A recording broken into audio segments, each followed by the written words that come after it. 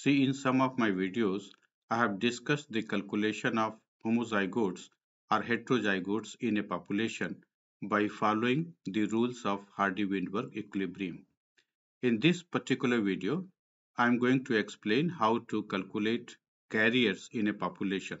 Carriers means those individuals who carry dominant as well as recessive allele together at a particular gene locus. See, here is a question. The frequency of newborn infants homozygous for a recessive lethal allele is about 1 in 25,000. What is the expected frequency of carriers of this particular allele in the population? So question is very simple.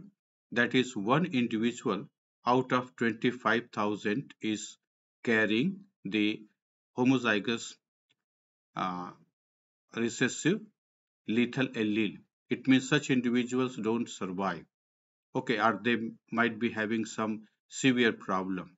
So the frequency of such homozygous recessive lethal allele is 1 out of 25,000.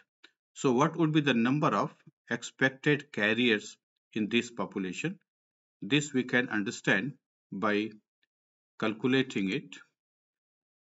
See, those individuals who are homozygous for lethal allele, they will be represented as small a.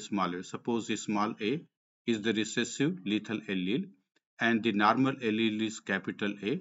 So those who are sufferers, they are small a, and their frequency is 1 out of 25,000.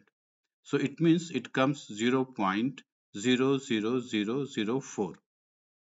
Now, the frequency of small a could be calculated in this population.